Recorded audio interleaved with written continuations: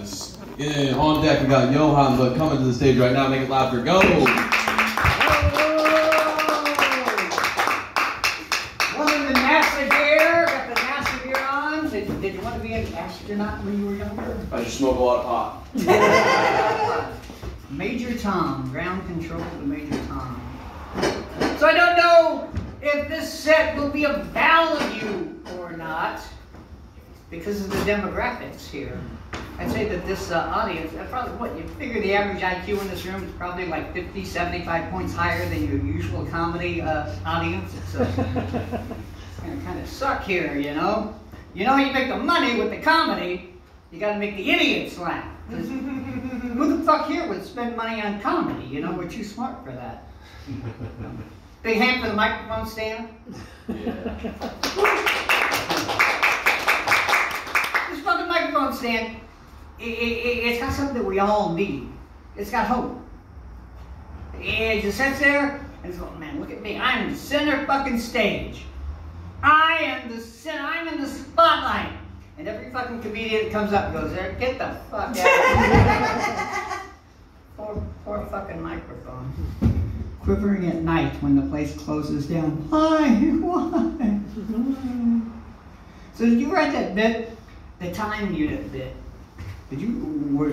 Was that chemically induced? No. You weren't high when you wrote that. You weren't really fucking high. You weren't so high that you didn't know you were high. They did the time unit. Time unit. Because time is wild. Because, you know, once upon a time, there was no fucking time. Why was there no time? Because nothing transpired. Nothing fucking happened. And then something happened, it's like, oh, well, now we've got time. And then, I don't know, did something happen like again right away, so it just kept on timing? Or whatever, you know, the time will fuck with you. That's why, you know, if anybody gets like too religious or whatever, I was like, well, what was before time? Who made God?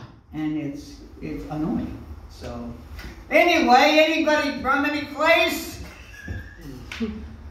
Fuck those people from places. Those people with, oh, I'm from this place, I'm from that place. Oh, well, we've heard it all before. You're just a placeholder. You're just a fucking, you're a poser. I'm from Iowa, or as they say in southern Iowa, Iowa, and I stay away. So many crackers there. Crackers. Any crackers in the house? Oh, you're from Camp, you're a cracker.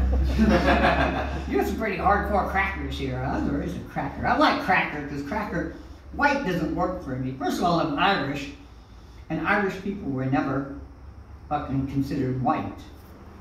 You know, we were called the something that you can't say, Europe. But my grandfather came there at the age of 9 in 1868, right after the Civil War. But yeah, that was a wee bit of crack. But where you're from influences what you do, how you do comedy. And in Boston, I'm sure that comedy scene really influenced you, American comedy scene. The Beatles, like the Beatles? You ever heard of this band, the Beatles? They do this thing called music.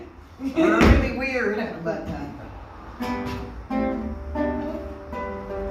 they wrote this song Blackbird. And it's so beautiful, and it's because they were raised in England, and it's so pastoral. Have you been to England? Mm-hmm. It's beautiful, pastoral, and old beautiful buildings, and very, very beautiful.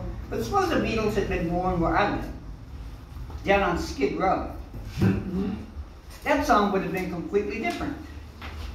Blackbird singing in the dead of night. All pissed off, she broke her favorite pipe. And if you think this crack hoe's black, well, fuck your racist ass because she's Irish and she's white. Yes, we Irish can smoke our crack. Thank you. Good night.